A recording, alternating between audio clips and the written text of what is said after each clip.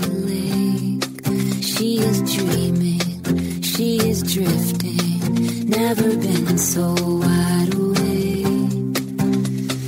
Captured in the moment by the beauty all around her, there's nowhere else that she would rather be. Hello and welcome. This is Karen Motikaitis, and you're listening to How She Really Does It, the place where inspiration and possibility meet on KDRT 95.7 FM. My guest co-host Karen Walrond is back, and if you remember, she was legal counsel, chief of staff of Fortune 200 companies, and one of the things that she worked on was sexism in the workplace or sexual harassment complaints. And today she holds space for me as I share what happened when I went through in previous employment. And it's the first time I'm publicly sharing the whole story, or most of it at least. And not as a way to vomit on you guys, but as a process and really understanding, that you're not alone if you're going through this, or if you know somebody else that's going through this. This is still in this century happening. And if we don't talk about it and pretend that it doesn't exist, it's only going to perpetuate the problem. So if we can talk about it, but not from a blaming place, but a place where we share our stories, then we can move through them. Thanks for listening, and I will circle back after my conversation with Karen. Karen Walrond, my friend, hello and welcome back. How you doing, sister? Oh, I'm so glad to be here with you today. But likewise. So we're going to talk. We were recently together, well, not so recently anymore, but I guess this year. So we were together in Texas, and we had this fascinating conversation about sexism in the workplace. And I looked at you and was like, we need to talk about this. And it may also be time for me to share my story. But, so I guess, can I just start with my story about my workplace? Yeah. So I was a college swim coach. I coached at a community college, and I was really young. I mean, I got the job, I think a month after I graduated from university. Wow. And yeah, so I don't know how old I was, like 22, 23. Yep. Here's how young I was. We had to rent cars, vans to travel, and I wasn't old enough to be on the lease. Right. I had the same issue once when I was right out of college as well, which is so crazy. So, but I had done a lot of stuff, and I had coached college already, because after I was done with my eligibility to coach, I'd been coaching for a long time. I was really involved in athletic administration. So I had a good resume for that. And I just thought I'd get an interview, and I got the job as a part-time at the time. And then 2 years later, I got the full-time job. And then some years later, I was tenured. But, so I just worked really hard, and I was such an approval whore. And I know that offends some people, but I have to say it that way because it's such a reminder for me, because I don't want to whore myself out. I don't want to sell myself out. Right. But I was trying so hard to please other people, because I thought if I could please other people, they would like me and I'd be good enough. Right. So it was this endless hamster wheel. And then being in athletics, where it's so male dominated, especially at the college levels and up, and wanting to really prove myself and prove that women coaches, could coach. It wasn't just men that could coach and stuff. And so there was a huge hustle for worthiness there. And, and one day, I don't remember, it was like within the first few years, but my AD was at that time really close with me. AD, tell me what that is. An athletic director. Thank you. Okay. So he was my mentor. He watched me for the first year, and then he kind of bought into me and mentored me and stuff. And he came into my office one day, and I was isolated because my pool had its own office. I was an indoor pool, had my own office with my own bathroom and my own shower. Okay. And so everybody else is like in the department offices together, but I'm isolated, and I'm really shy and introvert. So I'm not going to go and talk to people. And I'm like 15 years younger than everybody else. Right. Right. So he comes in and he goes, oh, those women coaches, they just don't like you. You're too much like a man. Whoa. Yeah. And I liked him, and I was like, well, whatever. I mean, if people don't like me, and I kind of puffed up because there was a lot of shame I was involved with. Right. Yep. And so I just hid away more. So I puff up and be like, well, screw them in my mind. And then I just hide away further. So it was like, perfect. Right. Perfect form of emotional manipulation. Right. So anyways, I just keep working hard, trying to prove myself. And I started a program from nothing. There was a pool, but there hadn't been a team in many, many years. And for the women's side, I think since the 70s. Wow. Okay. And this was in the mid 90s. So I built a rather successful program. My school's an inner city school. Swimming is not an inner city sport, but over time I built a really successful program. And, it was the byproduct because I cared about the people, and then we worked our butts off. We just worked hard, and I was a hard ass, but we worked hard. And then the fast swimming became the byproduct. But so I built these teams, and I remember, and I had a couple of kids, and I remember one point, my first daughter was 4 weeks old or so, and I came back to work within 7 days. Oh my gosh. Yeah, I was back at work within 7 days because, you got to prove yourself in this place, right? And then I had to go to this meeting with the vice president and some of my faculty members because they said, oh, this AD is really sexist. And I go, well, I haven't had that problem. Well, I hadn't had kids yet. Oh, and after that meeting, he came up to me and just wanted to find out what had happened. And he goes, those women, they just need to figure it out. You're either at home or you're at work. Okay. And I was a little confused because I'm like, wait, I just had a baby. In fact, I brought my baby to work that day so I could go to this meeting, and somebody was watching the baby so I could go to the meeting, right? To defend him. So I was a little confused. I wasn't too smart. I call myself a slow learner. So, anyways, I had these successful programs. I had state champions, all kinds of stuff. So it was, I think 2006 or 2000, I can't remember anymore, but 2006, so think it's this century.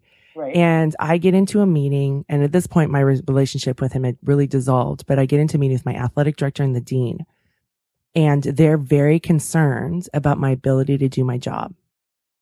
Now, just know, like in sports, right, win-loss records are everything. And I had one of the best swim teams on the men's side. We were fourth in the state out of 30 teams or so. And on the women's side, 2 years later, we were fourth in the state. So it's not like I just ran on a couple of kids right? Cause I had different genders. Right. So I could coach, I could build programs with different athletes. So, and then the next year we're fifth at state. So we're, for people to be top 10 is a big deal. Right. So I did that. We were like Pepsi Scholar Athlete Award. So my teams were smart. So we're smart. We did that. But the only reason that they were concerned about me doing my job, you're going to love this, Karen, is because my husband was a coach too. And they all had stay-at-home wives to support them. They didn't say that out loud. Yes. Oh my God. And at this point in my life, I was so exhausted because I'd hustled for so long for worthiness. So how long had it been? So 2006, I think I got the job in 95. So it's been 11 years. Yeah. Of me just, it was like, oh, that's not enough. Let me work 6 days a week. Oh, that's not enough. Let me send emails between 11 and 2 in the morning so you can see how hard I work. Oh my God, I'm not laughing at you. I'm just, oh my God, this is just so preposterous. So for 11 years, you build a program from nothing to be one of the winningest things in the state. And because you don't have a stay-at-home husband, I guess, they are concerned about whether or not you can do the work because everybody else has somebody staying at home. And I have 4 kids. And how can I do my job? Oh my God, that's great. and I couldn't understand. I mean, academically we were doing well. Athletically we were doing well. I couldn't understand it. But this is the part that, I look back now, I'm like, gosh, if I could be who I am today in that room, it would be amazing. I probably wouldn't happen because they'd be too afraid of me, but yeah. Exactly right. I was so worn down. Yep. And I so did not know who I was. I so did not like who I was. I so did not value what I did. Even though we had these accomplishments, I remember when those guys first got won states, I had 2 state champions and the team got 4th overall.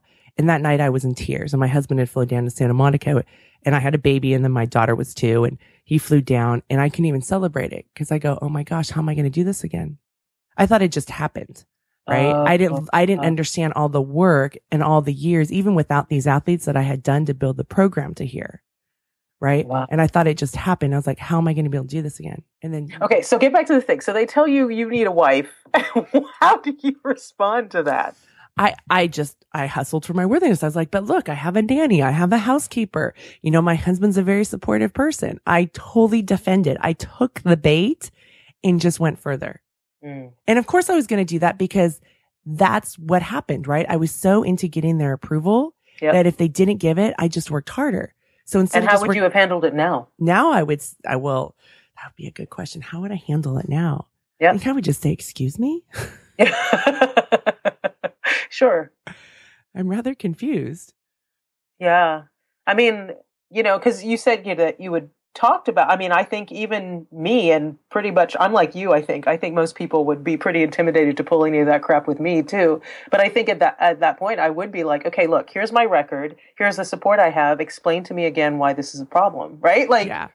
Right? Like, you want to try that one more time before I call a lawyer? Yeah. I'll give you the opportunity to back out of what you just said. It was, I mean, I didn't even realize what they did was against the law. That's how much I was so in my own shame storm. Yeah. Right? Yeah. That was how much I didn't have my own back. Yeah. And I knew something wasn't right. And I fortunately reached out to a colleague on campus, not in my department. And I just said, this is the conversation. And she looked at me and she goes, Corinne, that's against the law. Yeah. I'm like, it is? But you know, when you are a victim, and I can own that I put myself there in that spot, you don't really realize it. Sure. Right? Because I lived in that for so long that I thought it was me. Yeah. Right. I thought there was something wrong with me and I wasn't good enough. Yeah. And if I could just be good enough, then they would finally leave me alone. Wow. Wow. That's amazing. What an amazing story. So what happened? So at some point I started so with her, when I did reach out with her, and I was at a breaking point, because that wasn't, you know, it was constant, that kind of stuff. Mm-hmm. And I was at that point working 7 days a week and exhausted. And then at that point I went to the union and they backed me. And they backed me not so much, I think, for my case, but because they had an axe to grind with my dean. Okay. And then the vice president got involved. And then at that point, what we were able to negotiate is I would just be removed I would just step away from coaching, and then I wouldn't have to deal with those two. And then I would just teach. So I did. Was that okay with you? And I was okay with that because at that point, right, I'm in shame and I just want to run away because I thought I was something wrong with me. Right. And so I stopped coaching, which was really weird because I'd always been a coach and I'm like, I'm a teacher. Yeah. I mean, I'd always been a teacher, but I so defined myself as coach, right? Because I was a teacher coach. And so I did that for a couple of years, and then there was some administration that changed and I didn't get anything in writing. And so then they reneged and they were going to bring me back in, but the same people were kind of still in power.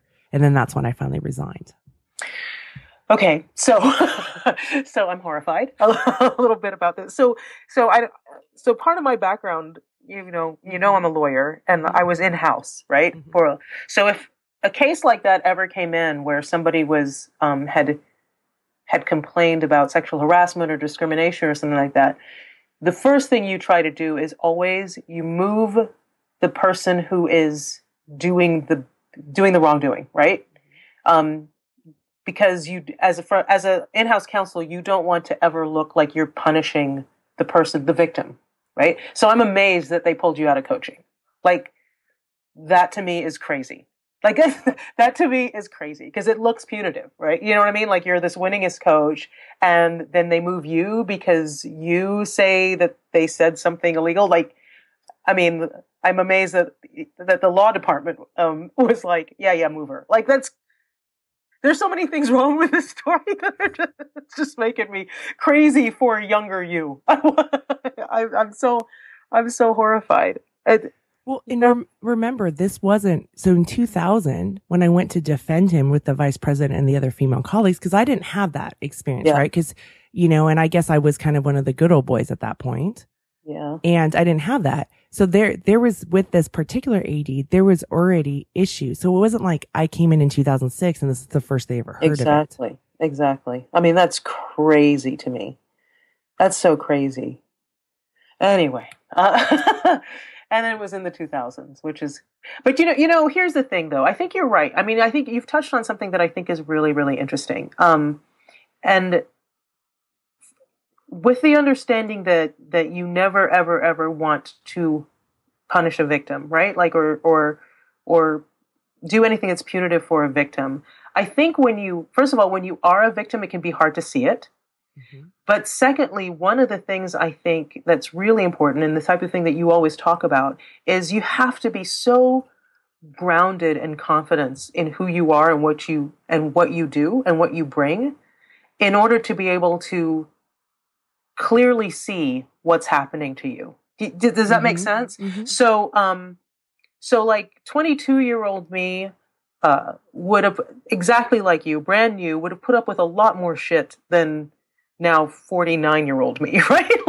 Like now, and it's not just a matter of knowing what's right and what's wrong, what's legal and what's not, and what's illegal. It has to do with the fact that with experience, you hopefully get a lot more confidence in who you are and what you stand for and what you're about and what boundaries you're willing to set and what's okay and what's not okay. And I think the trick is to be able to learn that and learn those boundaries and that kind of thing as young as possible, particularly in your career, so that you can say, wait, whoa, this is not cool. Like these are the boundaries. This is not cool. And be able to think clearly enough to figure out how to address it. So you're not addressing it necessarily in a knee-jerk way or in a way that, you know, if it comes down to a legal thing, then in a way that could hurt your case, right? Like that you can be very, very steadfast in this is the wrongdoing, this person is doing wrong, it's not me, and this needs to be addressed, right? And I say that without rancor.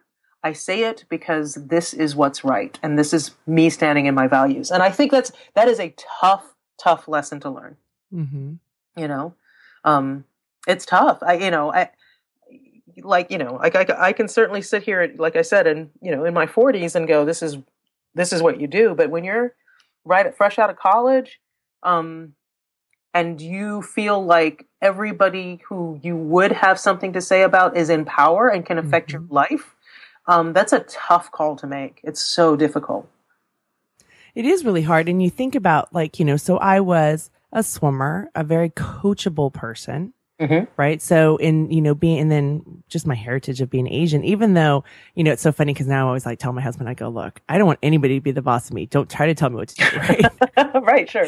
But it was this, you want to be well liked, and it was, how can I please you? You know, I mean, there were obviously lines I wasn't willing to cross, but how can I please you? And what can I do to gain your approval of me? And that's a very disempowering thing. So even when I coach athletes now, it's not about my approval. I always explain to them, I go, this is your relationship between you and the clock. Yep. My job is just to help facilitate that so you get the number on the clock that you want. Yep.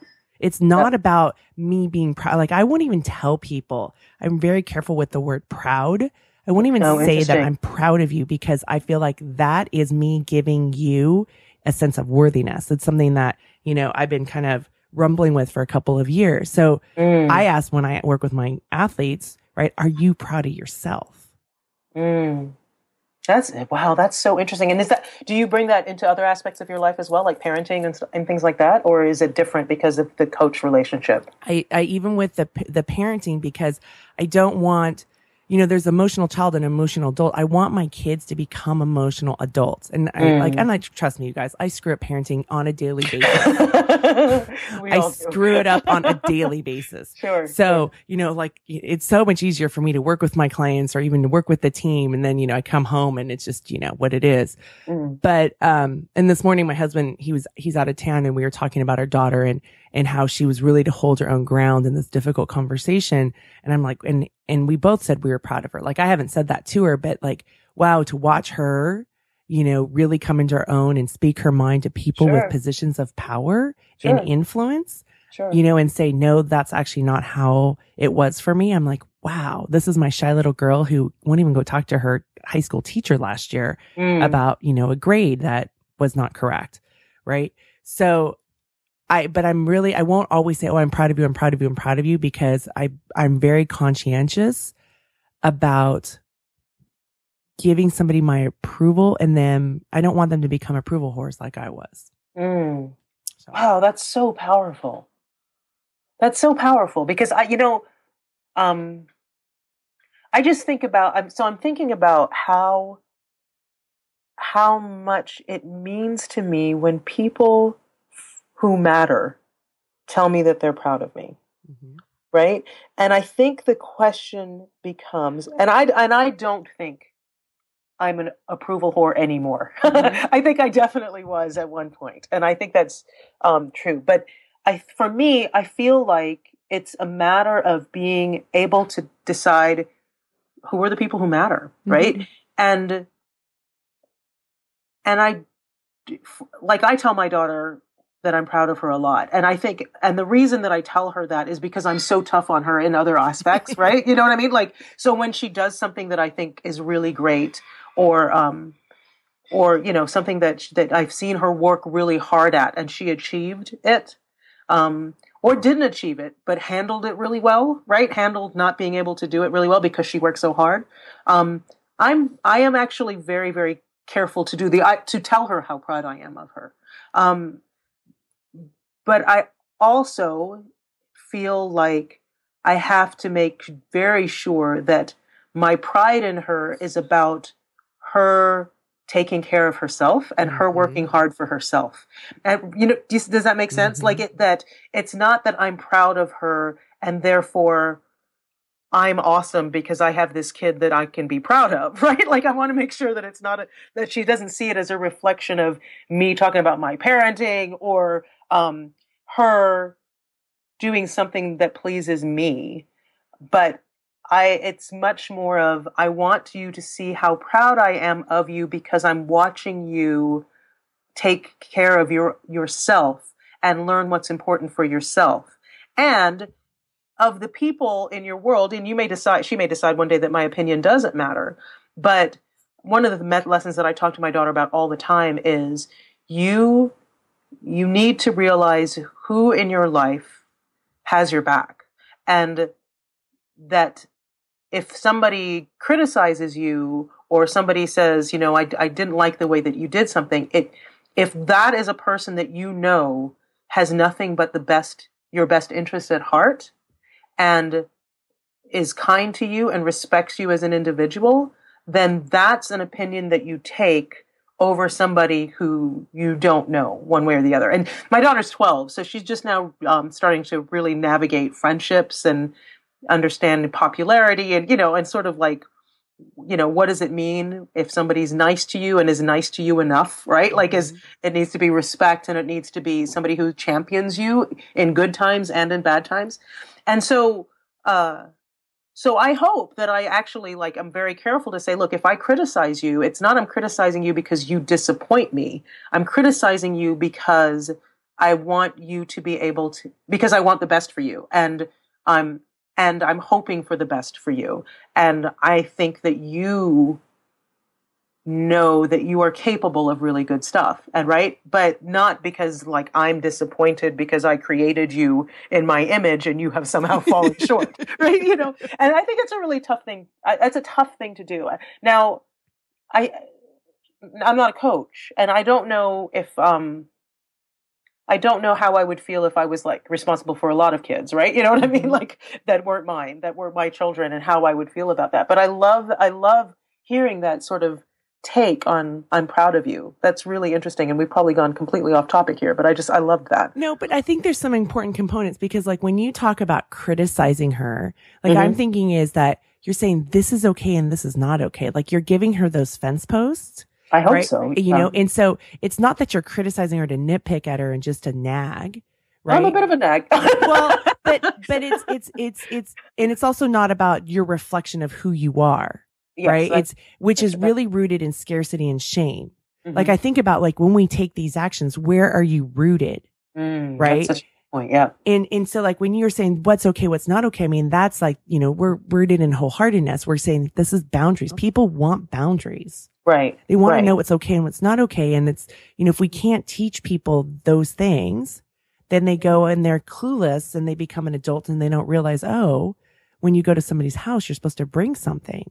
Yeah. Right. That was me. I didn't know that. Right. Right. That wasn't taught to me. And I'm not blaming anybody. I just didn't know that was one of the life lessons that I missed. Right. Right. So I was kind of clueless at first. Now I realize that. So when I look at criticize, that was kind of my take on it. And as a coach, as an athletic coach, some people will get really upset because we're really direct. Sure. But again, the goal is to get a certain time on the, on the board, right? On the time, on the scoreboard. So that's your goal. It's not mine. It's not about building my CV. It's not about I always tell my athletes, I mean, I've said this for a long time. Look, I've already achieved my awards. My career is over. Right. If you want me to help you get there, just get on the train and I will help you. Right. Right. because there's so much drama, because then what happens is the internal drama of, am I good enough and all of that, Sure. right? It's the shame stuff. But, so I think it's just really important, like, as we're talking about this, is where are you rooted, you know, in this? And when you have a sense of yourself. And so the beautiful thing that you're giving your daughter is that she's getting an opportunity to, you know, to learn about, okay, who does have my back in my life? Yeah. Yeah. Right. Yeah. Yeah. And then, and, you know, and to bring it back to the workplace, right? To bring it back to what you were talking about, particularly when it comes to some sort of harassment or discrimination or something like that. Like, I would hope, and, you know, I mean, we all hope, but I would hope that by the time she gets out of college or whatever, and she has her first real job, that I will have done a really good job of making her see, look, I've worked really hard for where I've gotten, even as, you know, as right out of college, I've worked really hard for where I've gotten, and I know what's okay and what's not okay, and this feels not okay, so I need to explore that, right? Like, I need to figure out, what does that mean that I've been treated in a certain way and this feels wrong? And, you know, and hopefully in our case, I'm hoping she'll go, my mom's a lawyer, I can ask her if this is okay, right? In our case. But I think that, that you have to be able to go, you know what, here's what happened. Here's how this is. And how do I move forward in a way that keeps me rooted in my values, but also takes care of business? And it's really fun. Like, even now, you know, friends of mine will tell me about how they've been poorly mistreated at work. And my first goal is, you've got to take a breath. My first thing is, you've got to take a breath. You have to be beyond reproach going forward. Like, you have to figure out how to act in a way that people don't sit there and they go, yeah, but she, right? So no taking to Facebook and bitching, you know, like you've got to be really, really careful here going forward, because you need to be stayed very rooted in your values so that you can go forward and it can't come back on you, right? It can't back up on you. And that's hard, because most people are like, but I'm just so angry, right? Like, like I'm just so mad. And I'm like, I know, but you got to take a breath. Like, you have to take a breath. And only when you take a breath will you be able to sort of detach a little bit, go to 50,000 feet and see what your next move should be. You know, but it's tough. Like, you know, once that emotion gremlin grabs a hold of you, that's a hard one to shake. Well, especially because when you're in shame, which most of us are, right? Yep. When you're in shame, and it's so highly contagious, but when you're in shame, you have one of three ways, or all of them, that you're going to handle it. You're going to move away and hide. Yep. Right. That's me. you're going to move towards, which I call approval whoring. Yep. Right. Or you're going to move against, and and I call that seek and destroy. Right. It's gladiator. Either it's going to be inner gladiator on yourself. So you're going to eat to numb, you're going to drink, you know, shop, whatever it is that's destructive to yourself, or you're going to puff up and tell them off. Right. None of those things are very effective. Yep. In a workplace. So that's why, like you're saying, getting grounded. Yeah. Right. And the beautiful thing is that I was taught, and part of it is, I think, my generation, it could be my background, it could, you know, could be a whole bunch of stuff, but I was taught, be a good girl, work really hard, and it's going to be okay. Right. And you're going to be safe. And then I was really rooted in scarcity. Like, one of the reasons I liked my job, it was a tenured job. I mean, it was tenured. Like, financially, I was going to be safe for the rest of my life. Right. Emotionally, I was not safe. But I disregarded that, because I kept saying, but financially, I'm safe. Yeah. So I was really rooted in a lot of scarcity, my own personal self-worth, right? Just knowing who I was. And then in this terms of money of, oh, but this is as good as it gets. Yeah. You got to hold on to this, because otherwise, how else are you going to make a living? Yeah. Oh, what a horrible place to be. But that becomes like the perfect victim. Yep. Right. Yeah, that becomes the perfect victim for the situation, because when you're rooted in that way, when you don't know yourself, when you don't love yourself, right, and you think there's something wrong with you, and you're not being yourself, then you're hustling, then you give your power away to other people. Yep. Yeah. So how do you get there?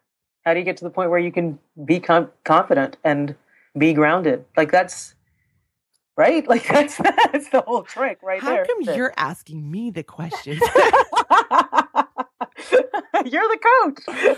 Oh, how do we get there? Well, you know, I mean, so I had to get there by leaving. Right. I mean, well, one is that I just realized that I couldn't change the institution. Obviously, I mean, one of the people that did this is still there in the same position. Right. So the institution or the workplace, if they're going to support them, and Michelle Woodward, and I've talked about this before, she's a executive coach, and you have to look at if the company or the organization or the institution is going to support the perpetrator, we'll just use it for easier terms. Yep. Then you just realize that that's a culture you cannot change. Correct. Right. Yep. So then you choose to leave. And that's what I did. For a while I had some regrets because I was like, I used to just beat myself up. Oh, I just should have sucked it up. I was so selfish. Oh, no. Mm-hmm. Life's too short. Yeah. But I did that because, I was the primary breadwinner and it created a lot of safety for my family. Yep. And it took me a couple of years. And then I finally realized, I go, wow, my values were not in line with my department's values. They said they wanted to be successful and win, but those weren't our values. Those were outcomes. You're right. Yeah. Right. Yes. But I thought, oh, once I'm successful, they're going to leave me alone. Yeah. But it didn't happen that way. So our values didn't align. And once I did that, once I realized that, I remember it took me a couple of years, and it was so funny because I finally came home one day and I told my girlfriend, and she looked at me and she goes, Corinne, haven't we been talking about that for the last 2 years? That's what happens sometimes. And I was like, yes, but I finally it's in my bones. It took me 2 years to get it in my bones and to stop beating myself up that I wasn't strong enough. I wasn't tough enough. Yeah. Right. Yeah. Yeah. Yeah. And why should you be tough enough to be abused? You know what I mean? Like nobody expects that. Nobody expects you to be tough enough to take abuse. Like that should not ever be, right? Like, but the trick is also knowing that what's abuse and what's not. Mm-hmm. And that's, if you're in an abusive relationship, man, get grounded and get out. And and I say that flippantly, but that's a really tough lesson to learn. I used to always say that I felt like I was the abused wife in a relationship because that's how it was. And going back to your question of like, what do you do? I think one of the most important things to do is, like Kristen Neff's work on compassion, self-compassion, right? Self-kindness, the common humanity. And that's also why I wanted to talk about this today with you it was so fascinating. I mean, intelligent women sitting at this table of different, ages in the stories that we were sharing about sexism in the workplace. This wasn't a Gloria Steinem's era sexism. This wasn't from her time period. This was in our time period. Yep. And I grew up believing that kind of stuff didn't happen anymore. Oh, yeah. Right. And then here I was in that situation in my 20s and 30s. Yep. Yeah. Yeah. And it happens all the time. And it's, and I think what you just said there about growing up believing that it doesn't happen anymore, I think that can also contribute to why you put up with stuff, because something happens and you're like, that didn't just happen. Like surely, there's a part of you that's like, surely I'm misreading what just happened because that doesn't happen anymore. Right. Like, and I know I have been, in situations where I go, maybe I'm just being hypersensitive. Right. Mm-hmm. Because it's 2016 and that doesn't happen anymore. And I think that can be part of how we get ourselves trapped, right? We were like, this isn't, I must have misread that. So I'm going to just be quiet and take care of it. Cause that surely did not just happen. Right. And I mean, for sure, we're talking about sexual harassment, but that certainly happened as far as race with me as well. Right. Where somebody will say something and I'll be like, that felt really wrong. But am I hypersensitive or was that really wrong? And that can be really tough. Mm-hmm.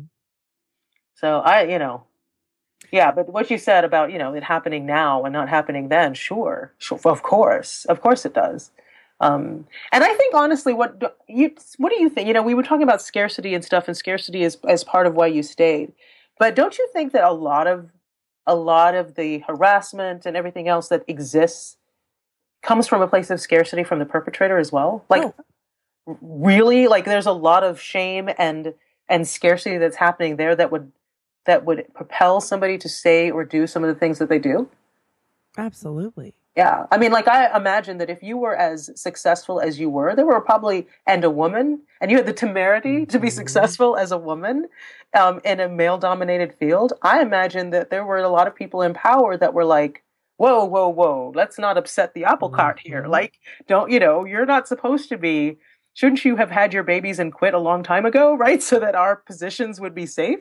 Like I think there's a lot of that. I think that's actually might be at the root of all of it, is this sort of fear of, wait, I'm going to lose the power that I have. I'm going to lose this position of authority that I have by what's coming up. Mm-hmm. Well, and if you have a belief that women should be at home, that they cannot do as good of a job as men in the coaching world, and then I come up and I kick ass because that's what I did, then that disproves your belief, and you don't want to see that. So remember, before we started recording, we were talking, and I said, I've really in my bones got this idea of this understanding of people like you or don't like you, and it has nothing to do with you. Mm-hmm, yeah. And so this is an example of them not liking me had nothing to do with me. Exactly right. It was the fact that I broke I was evidence against their belief system. Absolutely. Right. And we can talk about this. This can go into race too. Yeah, for sure. Right. For sure. I mean, no question that and that's where you get the, oh, well, not you, you're different, right? Mm-hmm. Well, you're not like most women, you're different. You're one of the guys. You're not, right, that whole, you're not most Black people. You're not like most Asians. I don't think of you that way. I don't think of you as a woman. I don't think of you as a Black person. I don't think of you. And what's behind all of that is this really messed up stereotypical belief system that has been somehow warped, that you are not willing to let go of, because I can't possibly be wrong, right? Mm-hmm. Right? Like if I look at you and go, well, you're not really a woman, right? I can talk to you, Corinne. You're not really a woman, right? It's because you have to get to the point where you're like, well, if you examine that, it's like, I have this really messed up idea of what it means to be a woman, and I like you, so you're going to have to be the one that's different. It can't possibly be that my belief system might have flaws, right? Mm-hmm. And that's where a lot of it comes from. I mean, both of us are women of color, and I'm sure both of us have heard some version of what I just ranted on growing up all the time. Well, you're not really Asian. You're not actually Asian, Corinne. You're not really a woman, right? Mm-hmm. Because of some weird paradigm of what it means to be Asian or a woman or whatever, young, old, whatever that is, that you're not willing to let go. Mm-hmm. It's horrifying. And I don't know, I mean, with everything that's been going on in the world, I don't know how you get people to shake loose of that tightly held belief system that ends up causing a lot of pain. But it goes back, and going back to what's happening in the world, right? So whether it's Nice or in Dallas or was it Minnesota, or Orlando, there's so much fear and scarcity, right? Because it's conflicting against people's belief systems. Absolutely. And there's fear. And so, and people just do these things, and and I still haven't even had a chance to process a lot of this stuff. None of us have. and what is going on, and we're humans. Like I saw this picture of this t-shirt and I thought about buying it. It was like race, or it was like, where are you from? Earth, race, human. Yep. And we're humans. We may have different belief systems or different religions or different sexualities, but we're valuable. We're humans. Yeah. Yeah. And that's where the disagreement begins, right? It's sort of like, do you remember that George Orwell book, Animal Farm, right? Where at the very end of the book, right, it's all these animals that have power, and this sort of end of the book is like, we're all equal, but some people are more equal than others, right? Some animals are more equal than others is sort of how it ends. And that's where we are, right? Like, yeah, okay, we're all humans, but some of us are more human than others, right? Like, and that's where we are. And we end up defining like, yeah, okay, yeah, sure, we're all human, but I'm more human than you because you have this and I don't, right? And it's It's a little shaky. I mean, it's a little tough to do because then the question becomes how do you get people to open their mind to the possibility that they may have a flaw in their belief system, and that's really hard, right? Like I mean, and I say this as somebody who I think is very liberal and open-minded, but I feel very unshakable in my liberal open-mindedness, right? So if you come at me with something that I don't feel is open-minded, I am not willing to let go of that, and so I can be very rooted and close-minded in that way as well, right? So, a very close friend of mine who is one of my most liberal friends is so unshakable in her liberalism, and she would not even consider an opposing view, or she would not even consider why somebody would disagree with something that she believes, right? And for me, as a fellow liberal, it's not an issue that I'm necessarily willing to push, right? It's not necessarily because it's not hurting me. And that's where we are with everything else. If you're a man, why would you want to be, let me rephrase, if you are a sexist man, right? What incentive would you necessarily have to open your mind to that? I'm still in power, right? Or if you're a feminist, if you're a man who's a feminist, but you have a friend who is sexist, right? Like you can say, you know what, that's messed up, but you don't really have the incentive to push hard on that, except for, some sort of moral right. But the fact is, if your fellow men, if they're sexist, it doesn't hurt you, right? Because you're in that position of power. You're with them. You may disagree with them, but you don't have the assent. And I think that's a lot of why people are silent about race or whatever else, because they don't, or homophobia or whatever else, because it's like, well, what, as a straight person, why do I need to say anything loud and proud about supporting, gay rights? I'm straight, doesn't affect me. Nobody's trying to hurt me because I'm straight, so I'll just be silent, right? And that's the problem, is how do you get people to go, wait, and maybe even more importantly, because I am not a member of this group, it is important for me to say something, right? It's more powerful coming for me to say something because I can help change the minds of the people who are in power along with me. And that's just really, really hard because that's more about ethics than it is some sort of imperative based on your own safety. Does that make sense? Mm-hmm. Makes total sense. Yeah. So it's tough.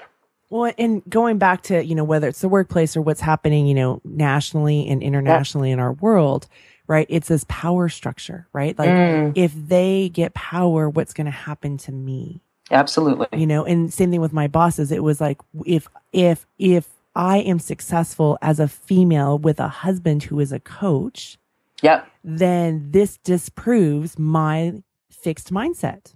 I can't have that. And not only that, maybe it casts doubt on my own success because I don't know if I'm able to be as successful as she is without the fact that my wife stays home and takes care of everything else, right? So it also somehow minimizes my own success because you've been able to do something coming from a position of more challenge, right? So how dare you be successful? Because your success with the fact that you have a working partner and that you're a woman in a man's world means that my success might not be as powerful. And do we see it's rooted in shame?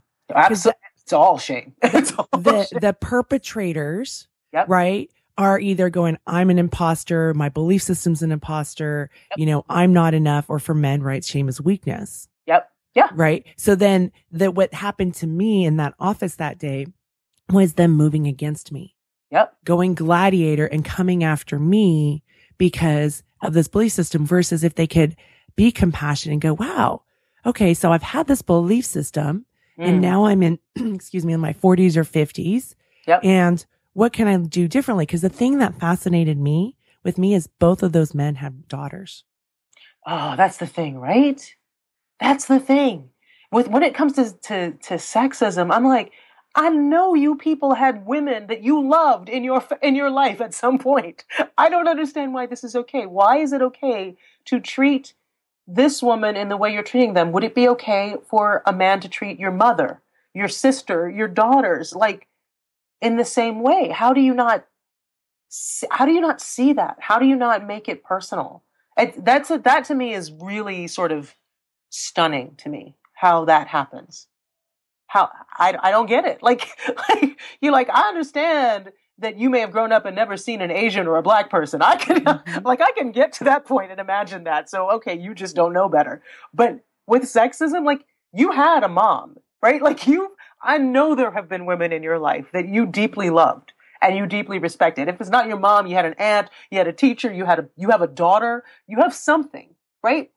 Where's the disconnect there? How are they different compared to the women around you? I don't get that. I really don't. I want to get it, because I think if I get it, then maybe I can fix it. I don't know. But I just don't. It's really, really tough for me to understand.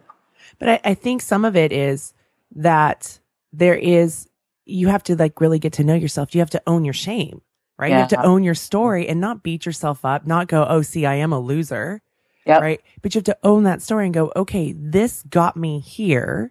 Mm-hmm. But now as I evolve into the next version of myself, mm-hmm. what do I want to get rid of? And what were beliefs that aren't even mine, but were programmed? Oh, that's so big. That's so big.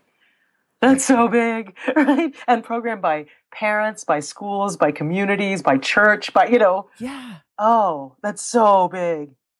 Oh, you know what? They should just put you and I in power. We fix it. That's what I always say. Let me just rule the world and we'll be all good. Right? Get on my train and let's go. Let's stop with the drama. No indulging in the drama. Let's just go. Exactly. That's so big, what you just said there. That's so big. The programming. That's everything. That's it. That's everything. And a lot of times that programming isn't even, we're even aware of it, right? We just accept that, oh, well, women, of course, shouldn't be in the workplace because women weren't in the work. If you were a female coach in the 70s, you were a dyke.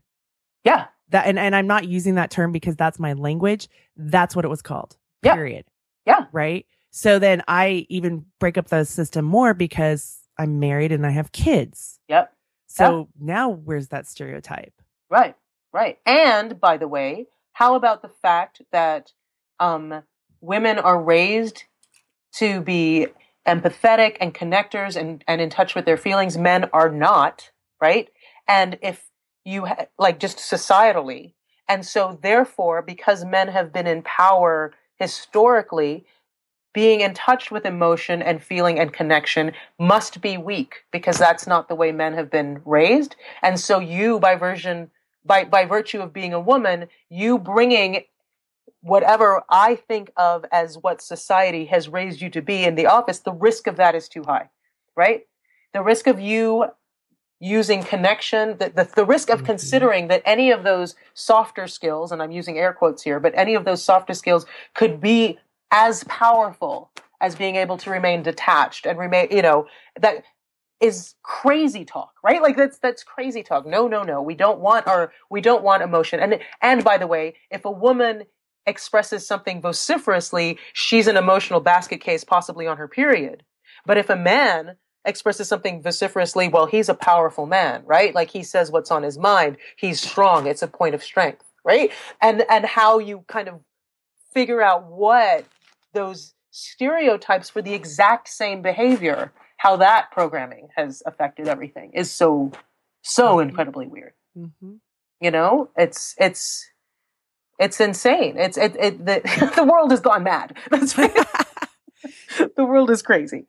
So as we wrap up here, Karen, and this is where, because I know was I starting to rant too much? No, but we've run out of time. It goes too fast. It does go too fast, and so I have to watch the clock. But this is what you had to deal with when you were back in oil, right? In the oil business, and so for somebody who's listening to this and they find themselves in this situation, what do you recommend that they do? Well, thinking in my own experience, the first thing I think that I would do is if you are convinced that you've done nothing wrong, which is usually the case, right? This is usually the case.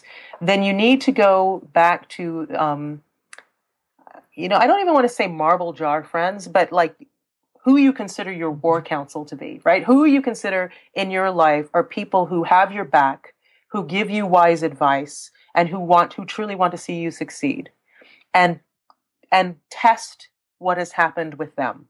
Right? These are the people that will also tell you the truth about yourself, right? Mm-hmm. Like as well. So if it turns out that you're like what can happen sometimes is you might see something as being, and I would see this as a lawyer, that somebody would say, "Oh, I'm being discriminated against because I'm a woman," and what's really happening is no. The guy's just a jerk, right? like, and it turns out like he's kind of a jerk to everybody, right? Like I've had cases like that where, you go and you identify it and you're like, wow, no, he's treating everybody like that. He's treating men, women, this isn't really about it's not about your gender or about your race. It's about the fact that this man is just an abusive person or this woman is just an abusive person, right? So I think that you need to be able to have people that you can talk to that are a little more dispassionate, but will tell you also about, okay, wait a minute. You understand that what you're hearing here isn't necessarily sexism or racism or something like that. This is just common or garden abuse or whatever. Or you do realize that when you said something, this is just abuse and you provoked that, right? By doing whatever. Like somebody that can help you get out of yourself and see really a landscape of what's going on. Once you've figured that out, then at that point, you decide what to do. If truly this is a something that you think this person is acting in a value system that is not reflective of the values of the company that you've known to come, then I think at that point you definitely go to HR. Or you start figuring out how to use the system to take care of that. If on the other hand, this person is acting exactly with the value system of the company that you've come to know, then it's time to, as you did, it's time for you to think, well, all right, it's time to plan an exit move. And how do I plan an exit move that I take care of myself, that I stay rooted in my values, and that I'm not taking a financial risk or something, you start interviewing, you have to, you do your resume, you start saving money, whatever it takes to be able to take yourself out, but you start making an exit plan, would be my advice. Like I said, life is too short to be abused in any way, whether sexual or racial or gender. It's too short for that. But you have to be able, I think, to dispassionately look at what is really going on, which part of this is the story I'm telling myself, and which part of this is really fact. And once you have those facts, what do I need to do to either fix the situation where I am or to get out of the situation? Oh, that's great. I hope, yeah. I hope. That's what I would do. No, I think it's great. I think the fact that there's that common humanity piece, right, where we're talking about this, so that people who are listening, on this and listening to the show go, oh, I'm not the only one. Yeah. And then to be really, like you said earlier, being grounded. Yeah. Right. Yeah. And I say, like, look, you have to verbally vomit. I understand. I'm one of those people. Get that out in a safe place. But then what you talked about, the difference between necessarily a marble jar friend, which is, somebody who's on your inner circle, but they may not understand the circumstance. So who could understand that, and who's going to give you honest feedback? Like, no, Corinne, really, you are just a pain in the butt. Right. Hey, or no, this isn't this, because there's a whole other thing when you start, fighting that this is race or this is, you're opening up a huge can of worms, and you need to make sure that you understand that is the can you want to open up, right? You need to know exactly what you're dealing with. If you're dealing with race discrimination or sex discrimination, you need to know, this is really what's happening, and then go, full bore at that point. But if it turns out, well, no, this person just needs some coaching and they're crazy, or they have anger management issues or whatever else, know that too, and go full bore, knowing that's the problem as well, right? Yeah. Well, thank you so much. Oh, thank you. You always get me so riled up on these calls. I'm going to have to go in my Zen place now. I feel so angry in your defense for something that happened 20 years ago. But the one thing I have to say, so this is 2016, right? So that was 10 years ago. Wow. And I look back at that time and I'm actually really, really grateful. I mean, there were some things just financially to be able to have that kind of a foundation that I had for myself and my family. Yep. And even with the perpetrators, and I remember I heard Oprah say this, like to the men who molested her, she actually thanks them. Right. And not that, I don't know if I thank them, but I don't wish for anything to have happened differently. Yes. Because I was willing to do the work. Yep.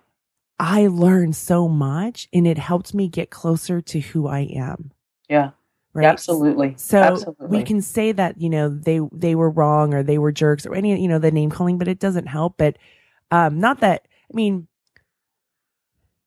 it was my journey to go through. And, I look at who I am today as a 44-year-old woman, and I don't have any regrets. Right. Or at least bitterness, which is great, right? Yeah. Like you've been able to let go of that, which is everything. Yeah. And I don't beat myself up for leaving. Like it was the right thing to do. Yep. And there were, like I said, there were some aspects of that position that, in that priority of money that did do a really good job for me and my family. Yep. So, and then as far as my own growth is that it was like, ooh, and that's again why, and I know some listeners don't like that approval whore, but I have to have that because it is just a reminder of where I never want to go back to again. Absolutely. Absolutely. So yes, I'm good. Good. Then I won't be so angry. Karen, thank you. Love talking with you. Always a pleasure. Thank you for having me. All right. So we talked about it. There's the common humanity piece of you're not alone. Here's the story that I had. Karen has a whole bunch as legal counsel that we didn't even get to.